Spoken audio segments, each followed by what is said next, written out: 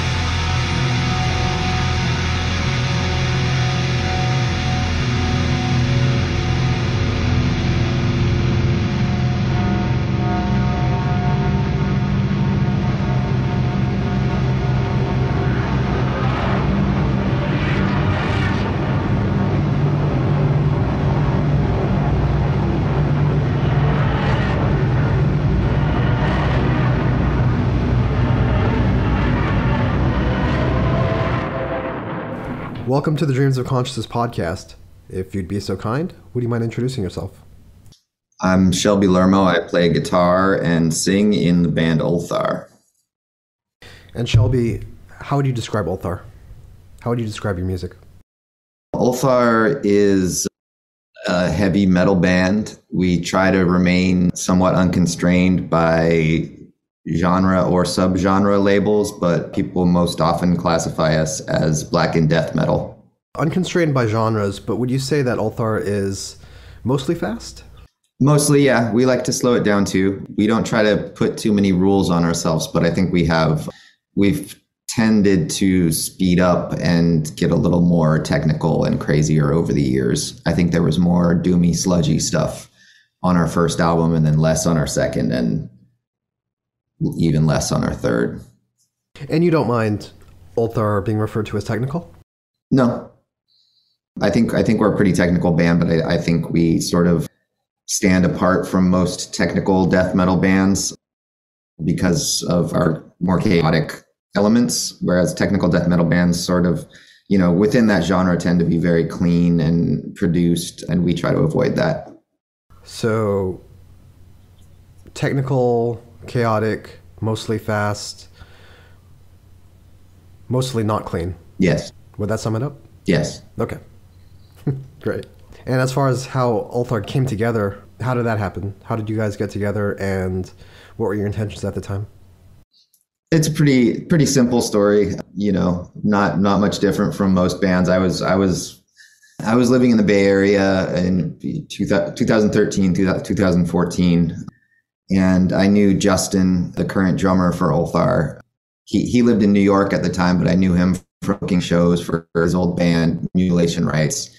And he moved to Oakland in late 2013. And I just knew I wanted to play music with the guy. He's a killer drummer. He's a hard hitter. And so we started jamming around, and then, we knew we needed a bass player. So we hit up Steve Peacock, who is the current bass player still. We've always just been a three-piece, same three people the whole time.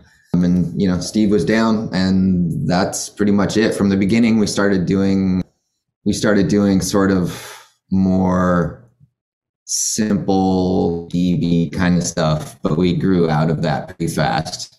We had too many ideas to stick with that format very long. And as far as the sound that you described and the sound that people associate with Ulthar now, how long did it take for you guys to arrive at that sound? I think it didn't take long. I think by we had a demo that came, a 5-song demo that came before our first album. I think by the 5th song, you can already hear the direction or the path that we're still on. I think that our first album, Cosmovore, that came out in 2018, it's a little sloppier and less refined than our current stuff, but it sounds like the same band. I don't think we've deviated too far from how we've always sounded. Okay. And how do songs come together for you guys? It's changed over the years. Early on, we were a Bay Area based band, so we had a practice space, and we would basically write songs in the practice space, come in with maybe a riff or two and bounce them off each other, put songs together. In the last couple years, Steve moved to Portland, Oregon, and I moved to Virginia, right outside of Washington, D.C. So we compose all of our music remotely now. Steve and myself pretty much split the songwriting half and half. We write the songs out. We tab the songs, we write it. We write our songs on paper, send them to each other, and demo our songs and compose remotely. And then a couple times a year, we'll fly out to Oakland and get together and run through everything and learn them together. So it's changed a lot over the years. Sorry, did you say that you write songs on paper? Yeah, like tablature, Okay. Yeah. We didn't do that through the need to teach riffs to each other. Myself and Steve, we both basically learned to write music so that we could teach each other songs remotely. How long did it take for you to learn that? Not long. I mean, I use a program, we both use a program called Guitar Pro that's pretty commonly used with musicians. And I started learning it at the beginning of the pandemic, when I had a ton of time on my hands. So actually, Anthronomicon, our most recent album, one of two albums, was the first time I'd ever song in music on paper. It was the song Saccades, which is off Anthronomicon. So I don't know. It was pretty easy to learn. I've been playing music for a long time. It was just a matter of changing how I thought about it. And I learned it within a month or two, I guess. And this process of trading guitar tablatures, did it affect how you thought about the songs themselves? Like, does your approach to song structure change? Did your riff writing change? Yeah, I think it definitely did, just in that it made me look at the songs in a more detailed and mathematical way. I don't know. It's kind of hard to explain, but we put it together in the studio. We never really wrote anything down. It was just a matter of remembering everything and playing it. And I went through the process recently because we got together as a band in California a couple weeks ago. We got together. I flew out there and we rehearsed for a couple days. And so in preparation for that, I went back and I was tabbing out our old songs, going back to songs off Cosmivore and, putting those on paper for the first time. And it was this funny experience of being like re-experiencing the songs through looking at them as a series of notes and time changes and tempos, because, I never really thought of it that way. It was just an organic thing coming out of my hands. So it's weird. It's kind of hard to explain, but it's a much more specific way of writing music. I feel, I don't know. I'm glad I learned it, and it has definitely changed the way I write music for all my team. I've actually never used Guitar Pro. Are you also able to record, or is it just tablature? So Guitar Pro, you can play back the music as you're tabbing it out. So it gives you sort of an 8-bit Nintendo sounding version of your song. Okay. But what I do is... So kind of like a MIDI. Yes, exactly. And what I do is when I write a song, I export it as a MIDI file, and then I import it into, this is some nerd shit, I import it into Logic Pro. That's the other name for this podcast, some nerd shit. Yeah, if you want to get into some nerd shit, I'm here for it. But yeah, I start with all my songs as MIDI, and I program drums to the MIDI, and then I record live guitar over the programmed drums, and that's how I put songs together. That's basically how I do it for all of my bands. Play whatever you want over this. This is just like the programmed drums are what I hear in my head, Gotcha. I try not to be too much of a tyrant about it. But besides the MIDI guitars, do you also record with the DAW? Do you record your own guitars, your own guitar demos, and send them to your bandmates? Yeah. So, I mean, with the three of you guys living in 3 different cities, I'm sure there's a lot of file sharing, right? Going back and forth? Yes. Yeah. And this is new for the latest 2 releases since you moved? Yeah, this was our first time doing it this way. It was on these 2 new albums. Providence, our last album, was kind of a half and half thing, where we had already started kind of going in that direction just because we were all really busy with other projects. Me and Steve were like writing songs at home, and it all kind of came together while we were recording the album. So even though we were all living in the Bay Area, we were kind of already moving this direction. But yeah, Anthronomicon and Helionomicon, the 2 new albums, are the first time that we did everything completely remote, like thousands of miles away from each other. This is a strange question, but I mean, composing remotely, putting together songs through tablature, did the finished album surprise you? Or were there elements of it that came out differently from what you expected or what you envisioned? Yeah, there was definitely a lot of room for tweaking things, and yeah, just sort of like bending ideas here and there. So when I say we split the songwriting down the middle, I mean very literally. Anthronomicon is an 8-song album. Helionomicon is a 2-song album. I wrote 4 of the songs on Anthronomicon and 1 of the songs on Helionomicon, and Steve did the same thing. But Steve, the way that Steve does his songs, he does it slightly different from me. He doesn't program drums. He just, he records to just a click track. So when we got to the recording studio, there was a lot more room for creativity with the drums, I guess. Even though we'd kind of rehearsed all the stuff already, the songs, especially his songs, got a lot more fleshed out in the studio. Whereas my songs, like when I record the demos, I record 2 guitars and bass, and I program drums, so it's pretty close to the finished product already. But Steve's songs are a little more bare bones, so they really got fleshed out more in the studio. And of course, we hadn't performed any of the vocals yet before that was just like very improvisational and kind of cool hearing it all for the first time, And I believe you said that you started working in this method on Providence. Did you guys also split the songwriting for Providence down the middle in the same way? Not as exactly down the middle as on these albums, but pretty close. Like there was a couple of songs. The song Furnace Hibernation, me and Steve both split up the songwriting on that song. It was pretty close, but not as exactly 50-50 as the new albums. I'm curious, how would you describe Steve's style in terms of riff writing or songwriting to your style? Steve is a little bit more loose and maniacal than I am. This is even like boils down to just what our personalities are like.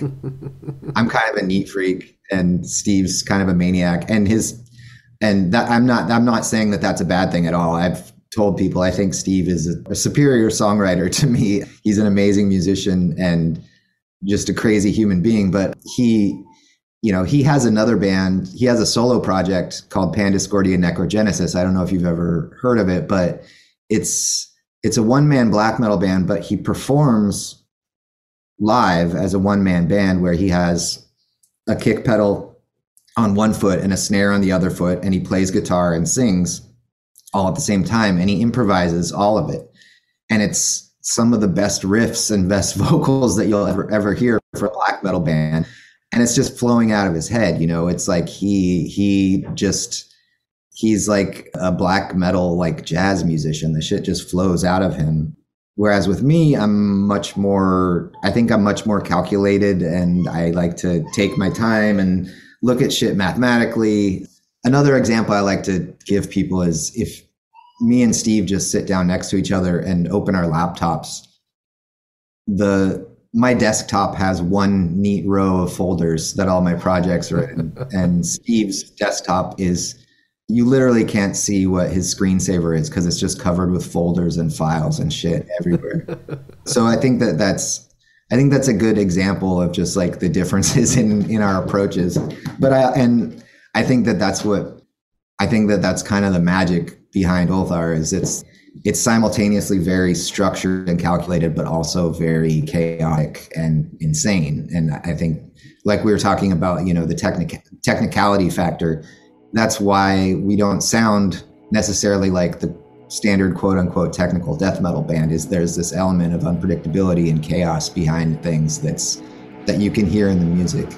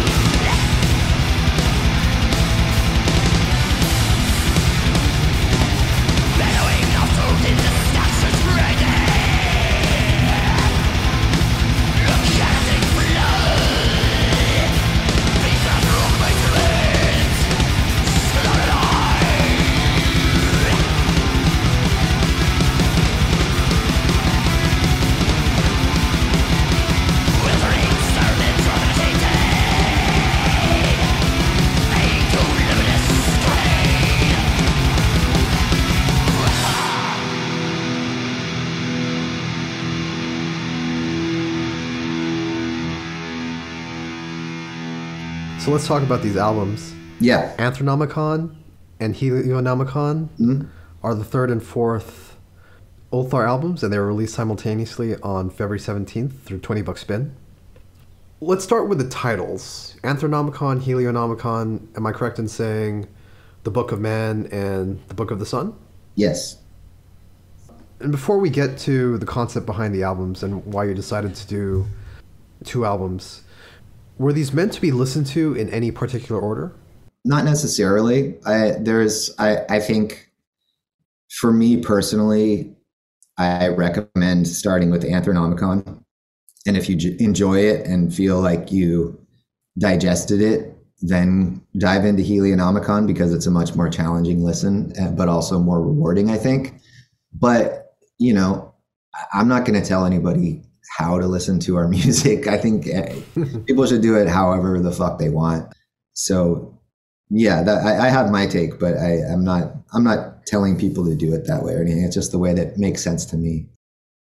Helionomicon being the more challenging listen because it's 2 20-minute tracks, right? Yeah.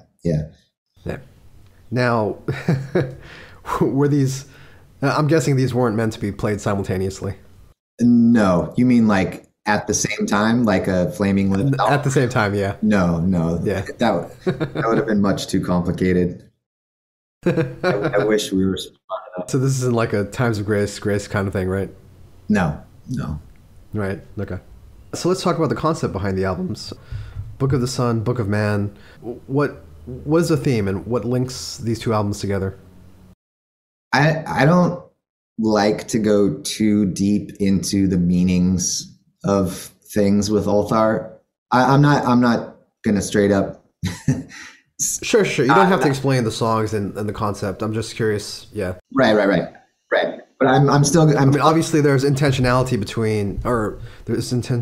to you releasing 2 albums at the same time that have similar naming conventions, right? And something ties the two albums together. Yeah, I wasn't trying to just dodge your question. I'll still answer the question. I'm just letting you know as a general rule, I don't really like break down the meanings of our songs. I like people to read the lyrics and try to figure out for themselves. But as you said, Book of Man and Book of the Sun, we were kind of approaching it from the beginning because we conceptualized these albums together and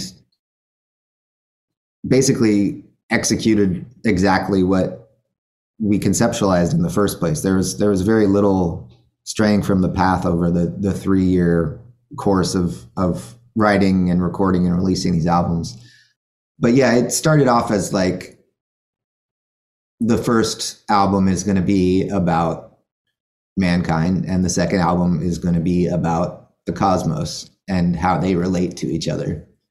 And as time went on and as we worked on the songs more and as we wrote lyrics, those concepts started getting kind of farther away, and we started kind of branching off and writing about different weird stuff.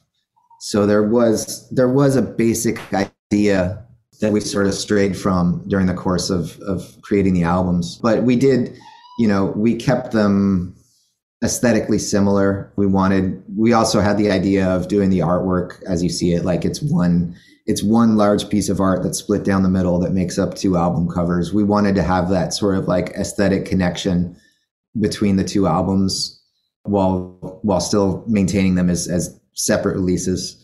And if you've seen the packaging at all, like there's kind of a light and dark thing between the layouts of the 2 albums. There are aesthetic themes, especially that run between the 2 albums, if not as much lyrically. Gotcha. From what you told me, it sounds like you envisioned this originally as 2 different albums. Yeah. From day one, that was the idea.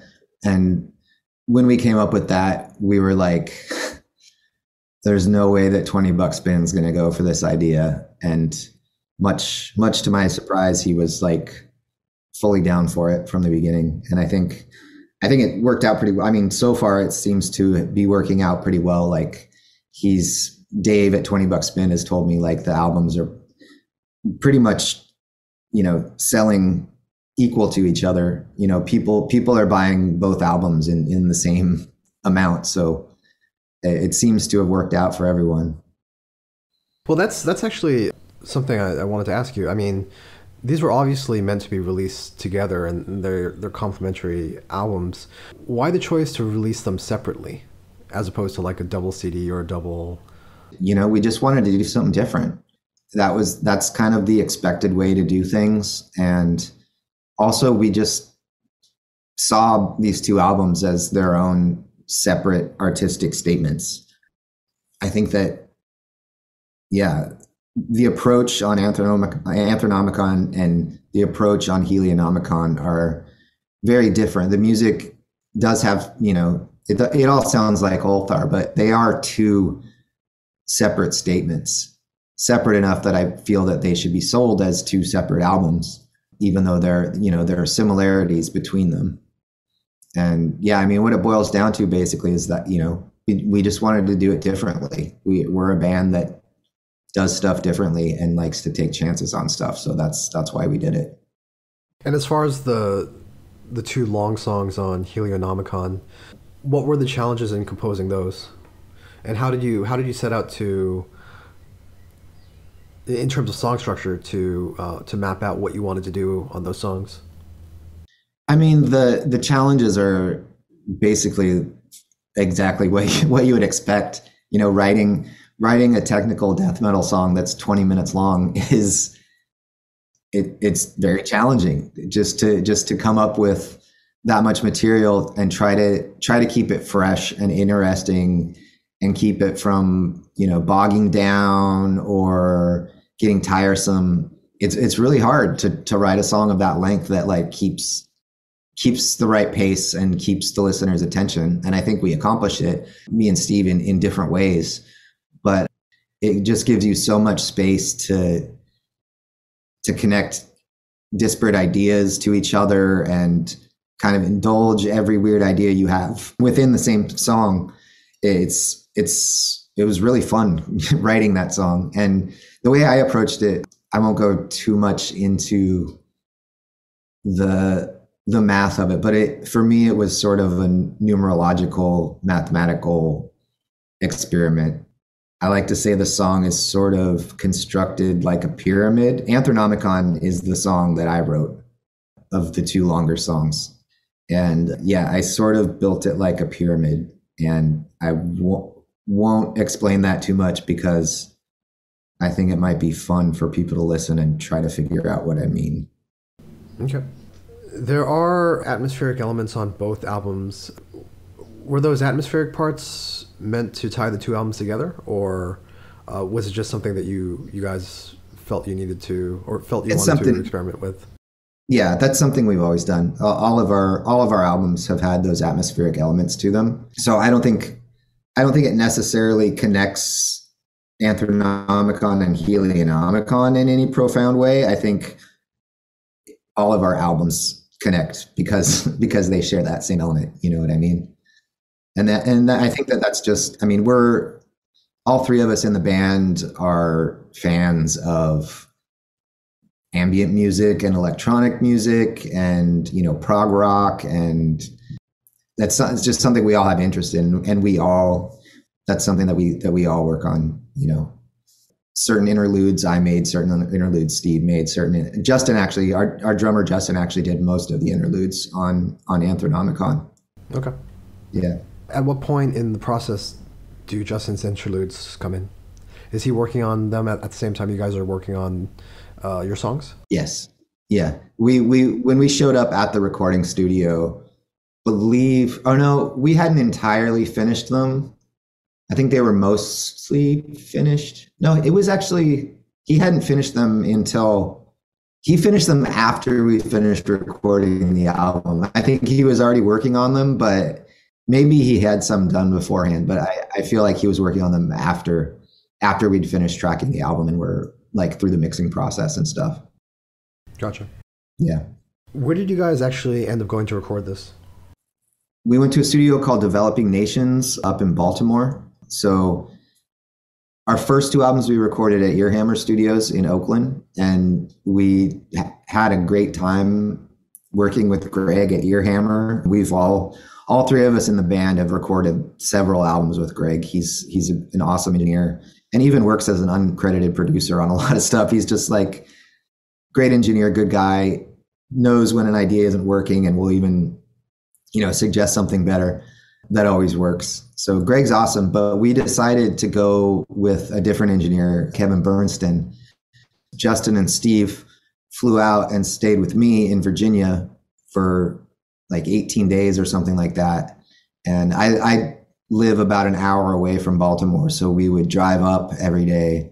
We would spend 8 or 10 hours in the studio and then drive an hour back home. So it was 15 days straight of long days in the studio with, an hour of driving at each end. So it was a pretty exhausting process. And we just barely finished on day 15. We were in the studio at like 10 p.m. on the 15th day, wrapping things up. So it was like we barely snuck in under the wire to finish these albums. And this is your first time working with Kevin? Yeah. And I have worked with him a little bit since. He recorded just the drums on this side gore grind kind of band I do called Human Corpse Abuse. I recorded it all at home, and then he recorded the drums at his studio, and then I mixed it all back here. But yeah, I've worked with Kevin a little bit since, and he's awesome. He's done a bunch of stuff with like Full of Hell and Outer Heaven and a bunch of awesome bands. He's a really cool guy. He also builds guitars. He builds aluminum guitars, which is a pretty crazy hobby to have. Why Kevin? Why did you choose to work with Kevin? He's an old friend of Justin's, actually. Justin, like I said, Justin used to live in New York. He was an East Coast guy and had recorded with Kevin like a decade, 15 years before. And we'd actually stayed, when we'd been on tour before in Ulthar, we stayed at Kevin's house twice, I think, and like saw his studio. And yeah, early in the conceptual phases of these albums, Justin said he really wanted to work with Kevin. And then it was kind of like serendipitous. He wanted to fly out and work with Kevin while we all still lived on the West Coast. So it was just kind of happenstance that I ended up living an hour away from Kevin's studio. So that allowed us to do it that way and not have to stay in hotels for 15 days or whatever to record with him. I got to sleep in my own bed every night, and everybody got to be comfortable, and we just commuted. So it worked out really well. And would you say that the sound on these two albums are consistent with what you guys have done in the past? Yeah, I think so. I think there's little differences here and there, and there's even differences between the two albums. Like we changed production techniques just a little bit between Anthronomicon and Helionomicon. There's little differences here and there. I think the guitar has kind of a little bit scratchier of like a black metal sound to it, while still being really heavier than our last albums have. And the bass is more audible. It's up in the mix a little bit more. It's a little bit grindier than our past albums. But overall, I don't think it sounds hugely different from our last two albums, because we're basically a really easy band to record. Like we sound like we sound live on our albums. There's not a lot of difference between what you hear at a live show and what you hear on our albums. So it's just a matter of like capturing it clearly. I'm curious, as far as like the subtle differences between these two albums, how would you compare them in terms of sound? I think they're very similar. Like I said, there's little bits here and there. I think Justin used a different snare drum on Helionomicon, and Steve used a different bass on Helionomicon. So there was like little tiny things here and there, but I think it's much more the composition that's the huge difference between the two albums. The production differences are pretty minor, and I think they're the sort of thing that you're only going to notice if you're the engineer or you're in the band or you're paying really, really, really close attention to it. Yeah. Okay. And tell me about Adam Tucker. Adam's another old friend of Justin's. He lives in Minnesota. He has a studio called Signature Tone. He's mastered all of our albums, including our demo. He does an amazing job on everything. So yeah, he's like the type of person where I was corresponding with him a lot in the mastering process because I was stuck at home. Maybe we'll get to this more later. I was stuck at home for several months and corresponding with Adam while he was mastering, and he would send me something, and if I heard something that sounded off, I pointed out to him, and he would send me the new version within like 15 minutes. You know, he's that type of dude that's like super on top of shit, and you know, doesn't keep you waiting. He's right there, and he does a great job. So yeah, I can't say enough good stuff about Adam. Adam's name comes up on this podcast from time to time. He works with a lot of the death metal bands in the Midwest, like Nothingness and Sunless. Mm-hmm. What would you say he brought to your sound? I think there's a real like there's like a grit to our sound still. It sort of goes back to like the controlled chaos stuff we were talking about earlier. We try not to make our sound too clean or too produced sounding, and I think that he understands and respects that and leaves the grit on the music while still, you know, he gives it clarity, but he respects the dirt that we want to keep on it, if that makes sense.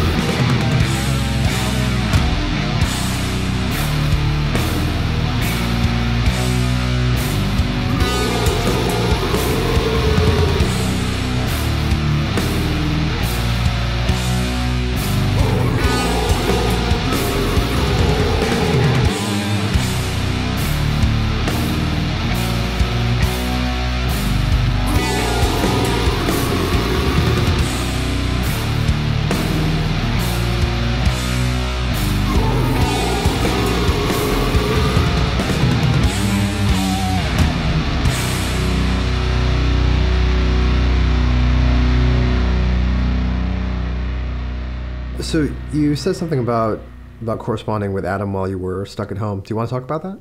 Yeah, I don't mind talking about it. This might get kind of rambly, but I'll try to keep it as brief as possible. But yeah, so I was right after we finished recording these albums last year, which was April of 2022, I was diagnosed with throat cancer in June, which was kind of crazy because I started feeling the effects while I was recording the vocals for this album. I kind of got a sore throat that wouldn't go away. And then I was diagnosed with throat cancer like 2 months later.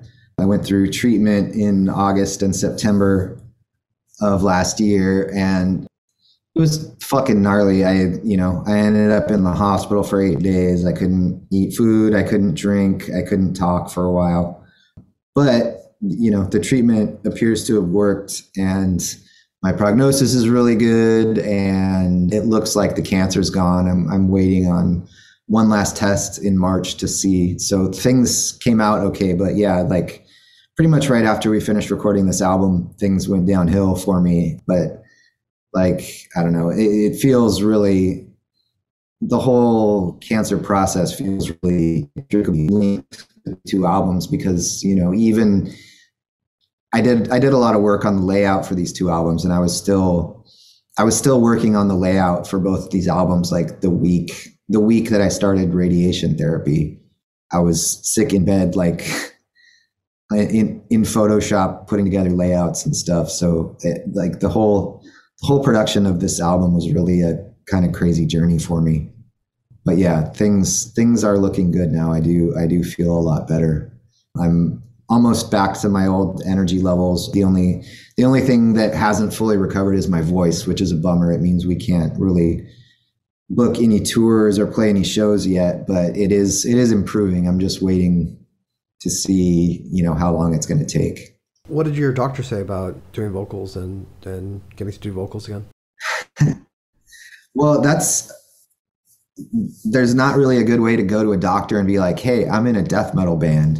When will I be able to do death growls again? There's no doctor that has a good answer for that. I went to a speech therapist and I asked her these questions, and she basically just gave me advice and said, run a humidifier in your room. Don't drink coffee. Don't drink alcohol. I don't drink alcohol anyways, but the coffee was kind of tough. So I was just kind of taking her advice and just seeing how it went. The good news is I just scheduled an appointment with a new speech therapist at Johns Hopkins, which is a really, really great hospital. And she's a former opera singer, apparently. So there's probably no better speech therapist I could be going to help me on my path to like being able to scream again.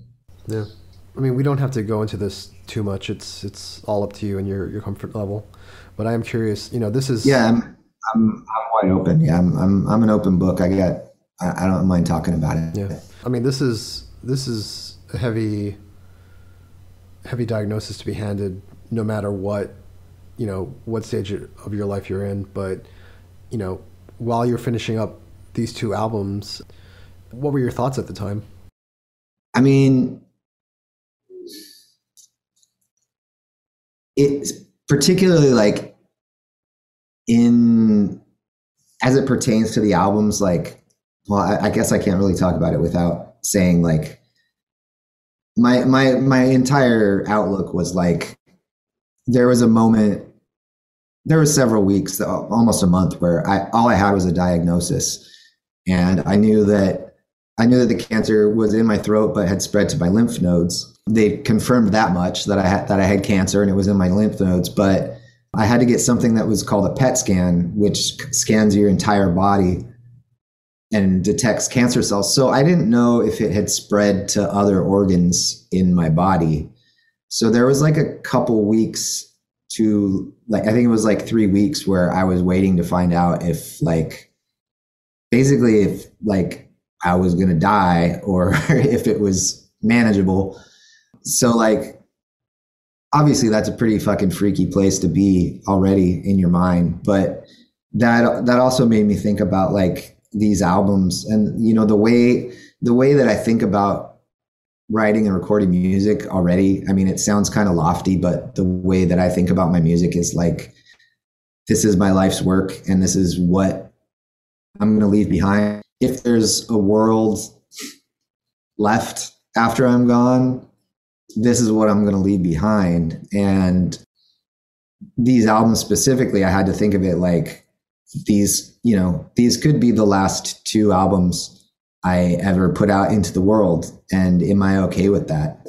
And the answer was, yeah, like I'm proud enough of these albums that like I would be okay with these being the last 2 pieces of art that I put out into the world. And, you know, they were the final statements that I got to make before I passed on into the wild blue yonder, you know? So yeah, I mean, it's big ideas and it's scary shit to think about, but it also made me sort of like reflect on myself and on my art and on my music. And now I'm going to think of every album I record like that. Am I going to be okay with it being the last thing I ever do? Because that's how you should think about shit, you know, in your everyday life, I think. I mean, do you have, if we do think of each of these works as possibly the last thing that we put out into the world, do you have regrets about the previous albums? Is there anything you'd improve about those or change?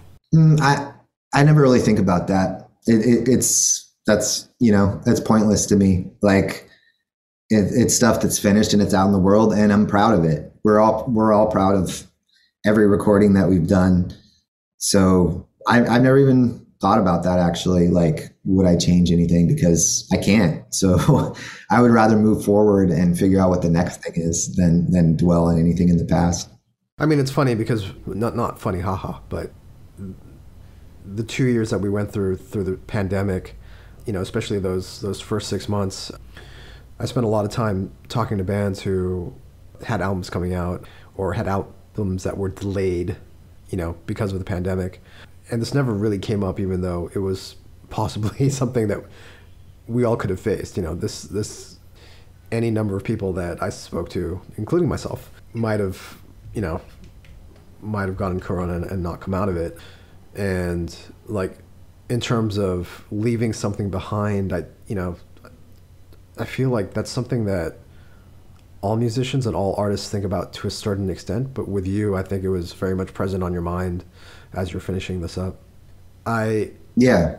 Sorry. Do you want to say anything? No. I was just confirming what you said. It was definitely at the front of my mind at the time. And I had the drummer from Voivod on the podcast, and of course, when their guitarist died, he left behind, you know, albums like plural worth of music for the band to keep going. Was that on your mind at all? Did you want to? I mean, did you think about like what what the next Ulthar album might be? I mean, obviously this was a very serious thing that you were dealing with at the time, so that was probably mostly what you're focused on. Yeah, I mean, as soon as I started treatment, which was radiation and chemotherapy, which, you know, had me like, for the large part, bedridden for months and months and months. The way I kept busy was by writing music. You know, my body was all fucked up, but my hands worked fine, is what I tell people. So I basically like sat in my bed with an acoustic guitar and wrote music for months. And I do have albums worth of material. Nothing for Ulthar, actually. For my other bands, yes, I've written multiple albums, and I'm about halfway. I was working on another solo album today, like before I got on this call, it was all shit that I wrote while I was sick. So yeah, I mean, I did I did something similar. Like that was how I kept myself busy, was just like making music, you know, even though it wasn't with other people, it was just by myself, but just creating music, you know, for down the road, like writing songs. If it was, you know, just in Guitar Pro, it was like I was writing songs for future albums, you know, and I couldn't think of a better way to like stay productive while my body was like, you know, taking a shit, for lack of a better term.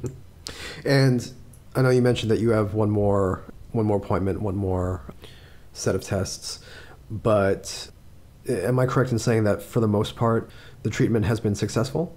and your prognosis is good? Yeah. Yeah. The test that I'm taking in March is, and like I mentioned earlier, that I took a PET scan, which is the full body scan to make sure that shit hasn't spread. It's another PET scan. And I had a PET scan in December that was like the big one after the treatment to see if the treatment had worked. And it confirmed that yes, the treatment had worked. They saw a little bit of what they call signal around my lymph nodes, which is probably just remnants of the cancer that they killed with radiation, basically. So the appointment in March is basically just to confirm that what the doctors already think, that it's gone, that it's okay, that I beat it. It's just to confirm that, because the one in December was a little too soon after the treatment to be 100% accurate, if that makes sense. Yeah, absolutely. Yeah. Wow. I mean, that's intense, man. I'm sorry you had to go through this. Yeah, it was fucking crazy. It's even now, like, I do feel a lot better. I'm getting my energy back. I'm doing normal shit like I did before I got sick. It's crazy to just think, like, wow, that happened to me. that like, you know, all that time I spent in the hospital and all the needles in my arms and all the crazy shit I went through, that actually happened to me. And, you know, the process of like telling everybody in my family, like, hey, I have cancer. Like, I don't know how bad it is. That's something that actually happened to me, that I went through.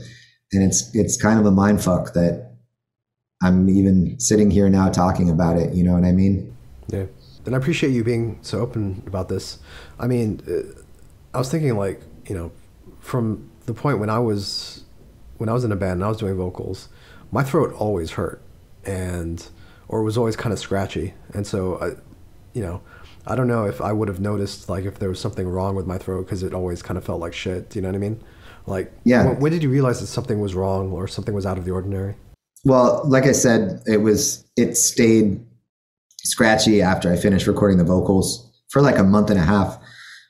But it wasn't so bad that I thought I should like go to the doctor. I just had this really minor sore throat, which I thought was kind of weird. The point that I knew I had to go and get it checked out and get it biopsied was I was just walking down the street and I like felt my neck, and I felt a lump in my neck, which was where it had spread to my lymph nodes. They were all swollen up. So I had a big lump in my neck, and I was like, that's not right. So yeah, I went to urgent care like that day to get it checked out. Took another month to actually diagnose it, but that was the point that I knew I had to go see somebody about it. I mean, it sounds like you caught it in time. Yeah, I mean, by all appearances, you know, every doctor I've seen has said, like, you caught it early enough and treatment worked. And actually, the type of cancer that I had very commonly spreads to the lymph nodes, but it's very, very uncommon that it spreads any further than that, which I wish I would have known that for the 3 weeks while I was waiting to find out if I had cancer all over my body. But yeah, I'm very lucky. I feel very lucky that things have panned out the way that they have. They could have been a lot worse.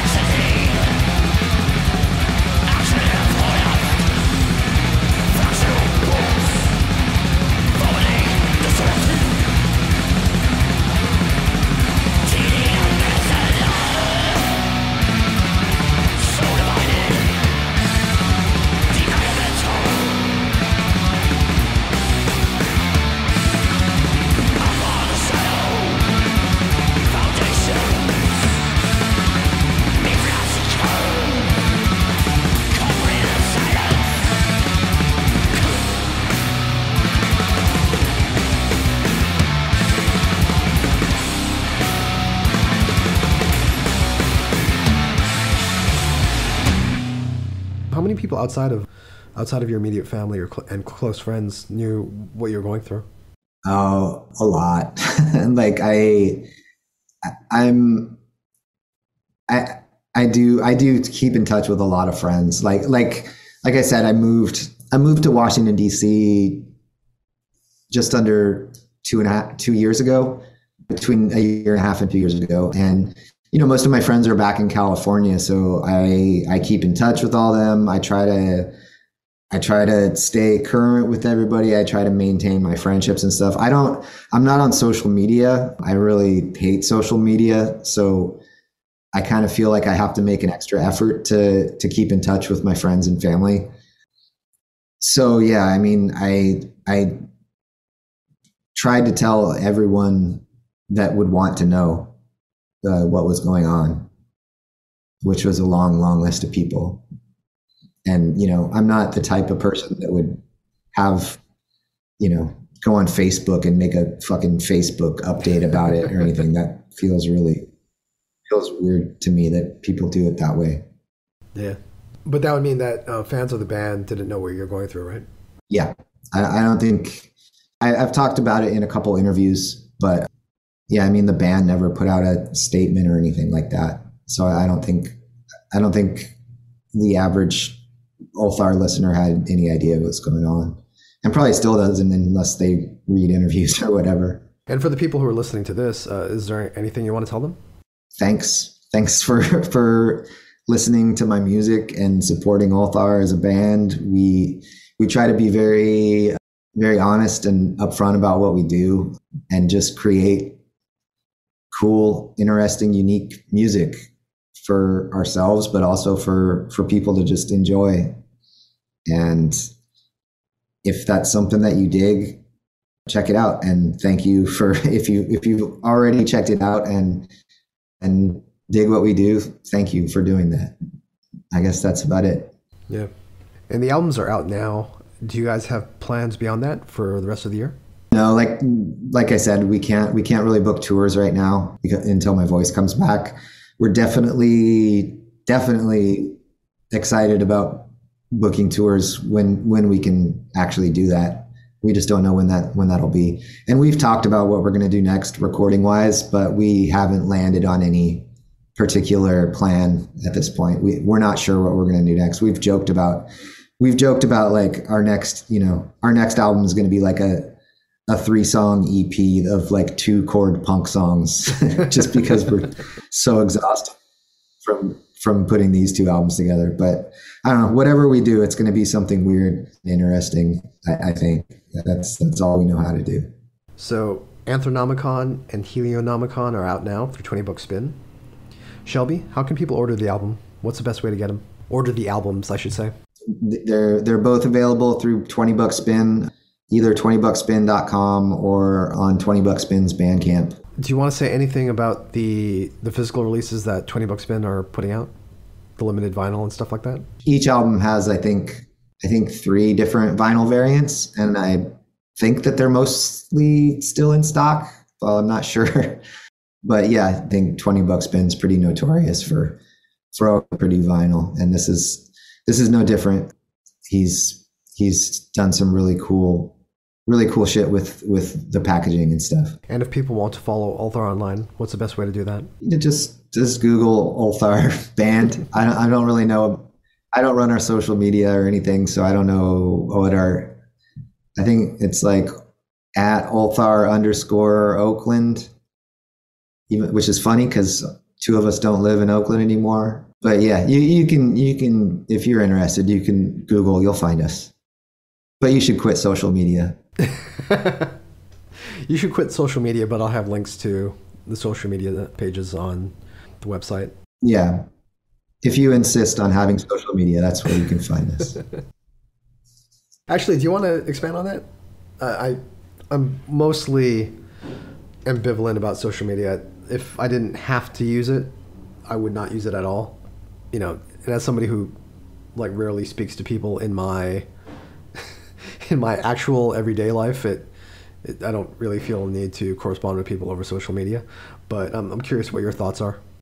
Oh, I mean, to put it as simply as possible, like I I used to have social media. Maybe I think I quit like 5 or 6 years ago. Every time I went on social media, it made me feel depressed or anxious.